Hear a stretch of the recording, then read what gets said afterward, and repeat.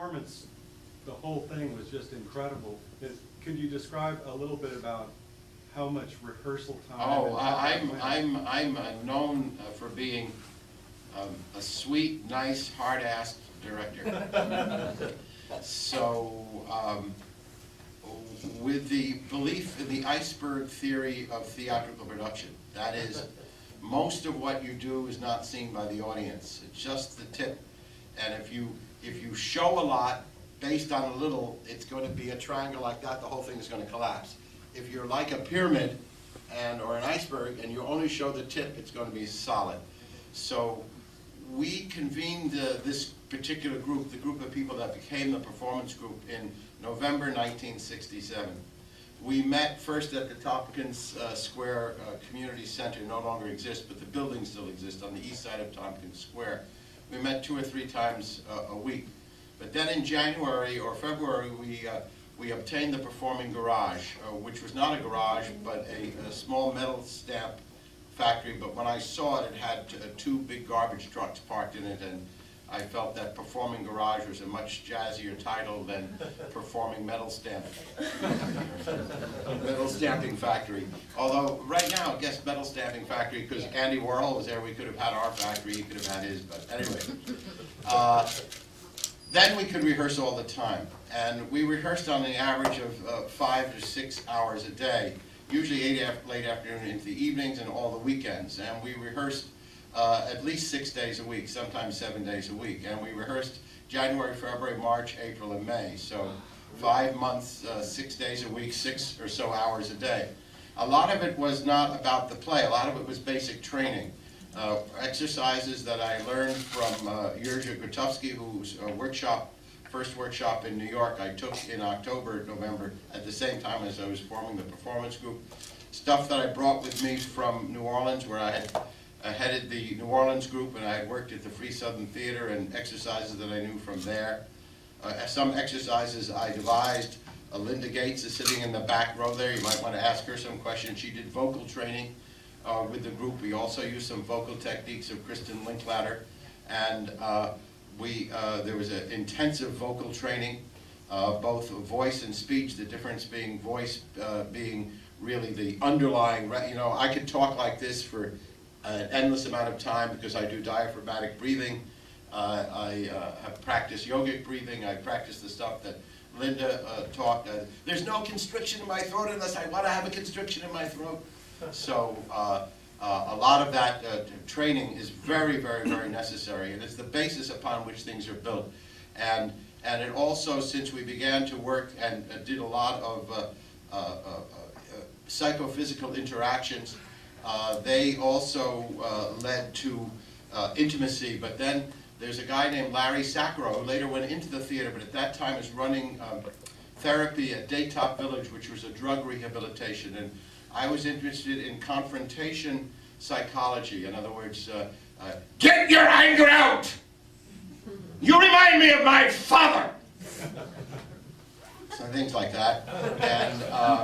And so I asked Larry to come down and to run workshops with us like he did with the drug addicts who were recovering, which was a lot about removing repressions to expression, uncovering early memories, not in a Stanislavskian way, which is kind of in a certain sense passive, but really through active confrontation.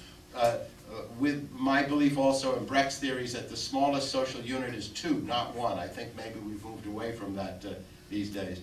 So there was a lot of that kind of work, which meant that these people, the people in the group, we knew each other very, very well. We knew our fantasies, we knew our early life experiences, we knew what we thought about each other, which ranged from affection and love to hatred, from anger to joy. We knew each other on the sensual level, we knew each other on a social level, we hung out together.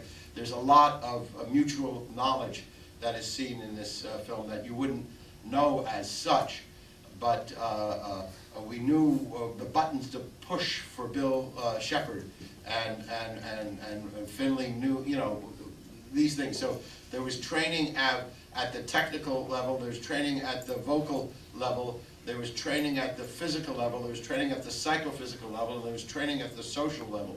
All of that, intensive. So I would say about 75% of the work is that basic training, and 25% is mise-en-scène. And then in the mise-en-scène itself, that is what they're doing. There are a number of improvisations and textual constructions, and my job as the director, I'm always, I don't know how up you are with theater jargon, but a dramaturg is the person who puts the text together and is responsible. I'm always my own dramaturg, and I'm almost always my own designer. I'm not the executor of the design, but I say I want 2 towers, I want this, this, and this. I want carpets, I want rugs. So I have people to execute the designs, but I always describe the designs in quite some detail. I'm not shy about giving credit, but the fact is that the conception, I'm not interested in the designer's conception. So Jerry Rojo, not very interested, Jerry Rojo worked with me in New Orleans on a production, and I asked him to do this one, and Michael Kirby was my friend, and I said, the way I work in design, I said I want 2 opposing towers, the Towers of Thebes.